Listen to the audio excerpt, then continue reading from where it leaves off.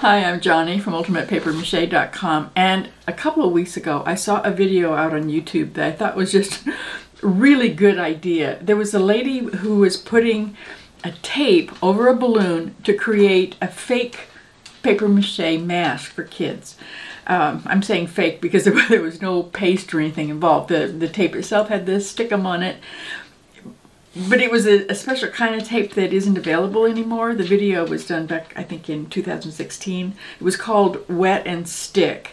So it was really similar to paper mache in that you would basically tear off the pieces of the tape and lay them out. She had different colors and she laid them out on their table, and then when she wanted a particular color, she would pick it up, dip it in water to make the stickum on the back active.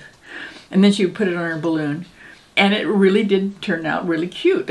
She was making balloon-shaped masks that would go over a kid's head, and kids would absolutely love them. And I was thinking, what a great idea! If you want to do something that's really fast and you don't really want to wait for paper mache to dry, and if it's just a temporary thing like a mask that you're probably never going to use again, you're not trying to make something for your decor, you're not going to keep it forever. It doesn't have to be perfect because you're not going to be putting it in a gallery or a museum or selling it or anything. Then tape mache, I just love that idea. But I did look for the tape, and I couldn't find it. I found one listing for it out on Amazon.com. I'll put a link to it down below, and it says it's not available now. I couldn't find it anywhere else. So I think it's been discontinued. It just isn't available. And I really wanted to play with her tape, and I didn't get to. I kind of played around with some other kinds of tape. I do actually have this tape that has the water activated stickum on it, but it's got reinforcing on it, and it's really slick. And it's really stiff. So that just wouldn't work. It's not the same. And I tried a few other different kinds of tape. Masking tape, we already know it curls up all on the corners, and it wouldn't work. It's great for the inside of a sculpture, for the armature, but not for the outside layer. I don't think it would work very well. So I found this stuff. I'll put it up here so you can see it. Gentle paper tape. So I thought, it's paper, so this has a lot of potential.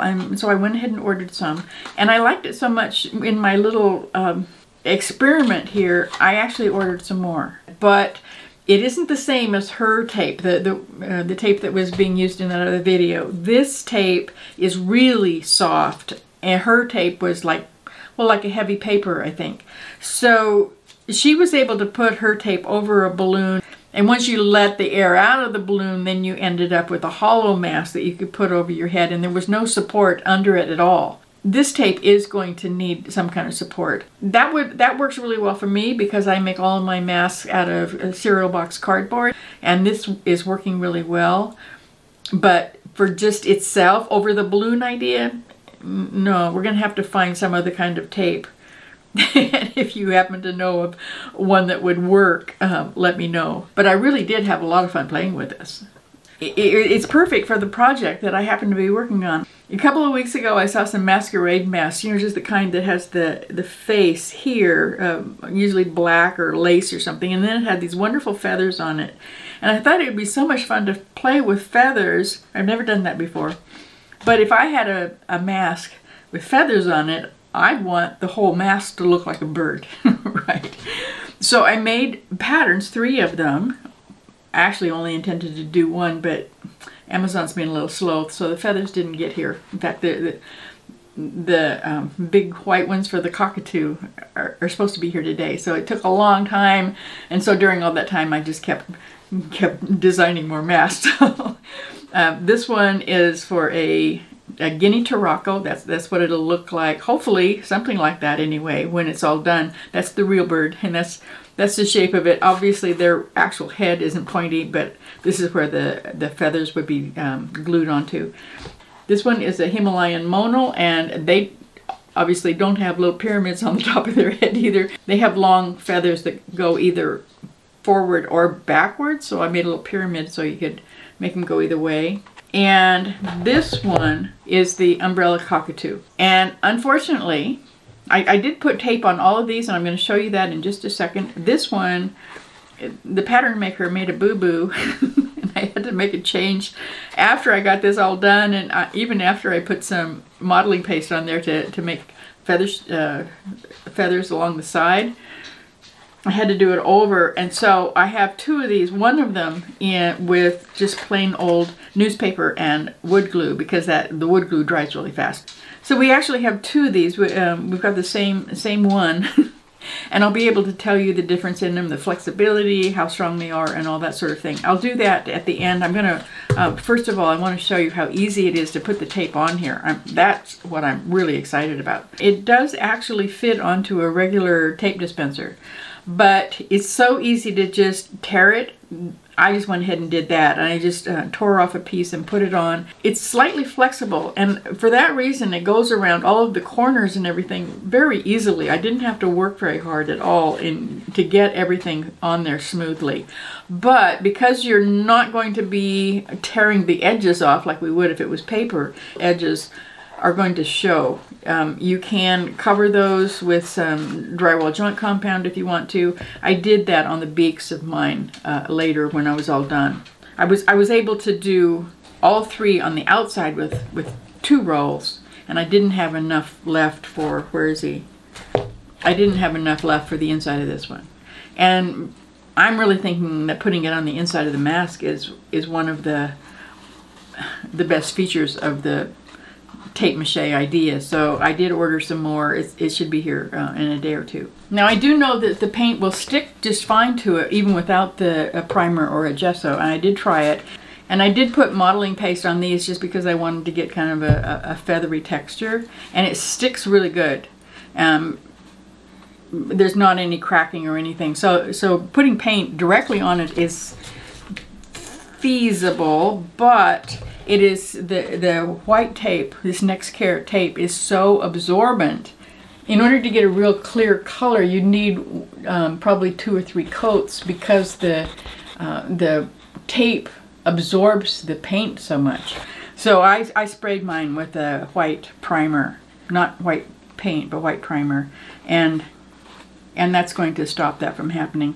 The inside, like I said, is really nice and smooth. It feels good. I really like the idea of putting it on the inside of a mask. So let's look at the actual pros and cons so that you can kind of decide whether you want to try the tape mache or not. The first really good point about using the normal paper mache strips and paste, whether you're using wood glue or just flour and water paste, is that if you make sure to get it dry before you paint it, and you keep it dry by sealing it with something, and don't put it in the attic or the basement or someplace where it's going to get really wet. If you keep it dry, it can last for 100 years. And I don't think that's going to happen with our tape. In fact, I'm really pretty sure it's not going to.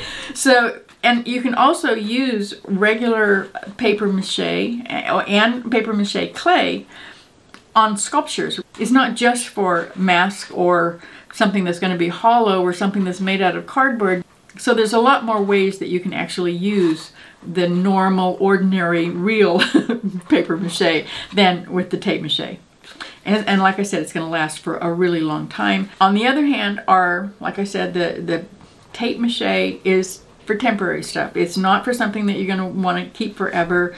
You're not going to be leaving it, as a keepsake for your grandchildren. You wouldn't want to sell it because you don't know how long it's going to last.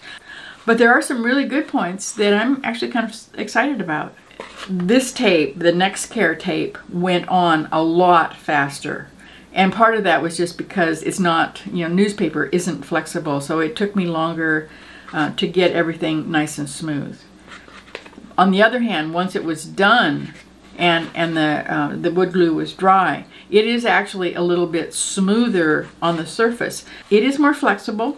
It's going to be a little bit more comfortable. It'll feel more like you're wearing leather or cloth than the dried paper mache. And I really like that idea on a mask that's made out of cardboard and then covered with the tape.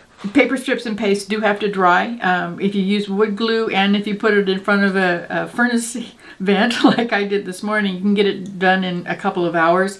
But usually you're going to want to leave it overnight at least. This was never got wet, so there's no drying time at all.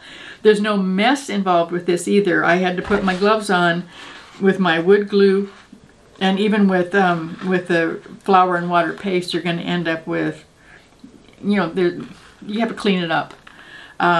That's not a problem with this. This you can just go ahead and put it on your mask and you're done. There's nothing to clean up, and there's no drying time. So that's a real good positive for me.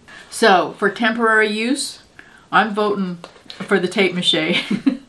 If you try it, please let us know what you think. If you have an idea for other kind of tape that would work better, please let us know that too. If you can find the tape that the lady was using in that video, I'm putting a link to it right down below so you can see how she was doing it.